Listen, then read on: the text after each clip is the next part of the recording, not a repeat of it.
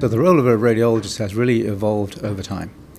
As we really integrate more into the patient safety aspect of things, it's really no longer acceptable for patients who present to a hospital either acutely sick or with problems that have been going over months and months to try to do some sort of therapy without understanding what actually is going on.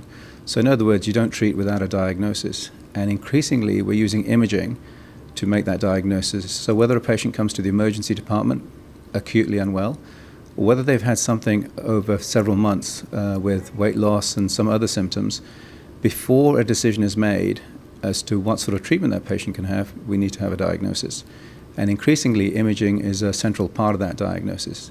And as radiologists, we've been working with equipment manufacturers to make that kind of imaging safer, quicker, and more appropriate for the patient. So the radiation dose, for example, for things like chest x-rays and CT scans has come down dramatically as a result of radiologists working hand in hand with the manufacturers.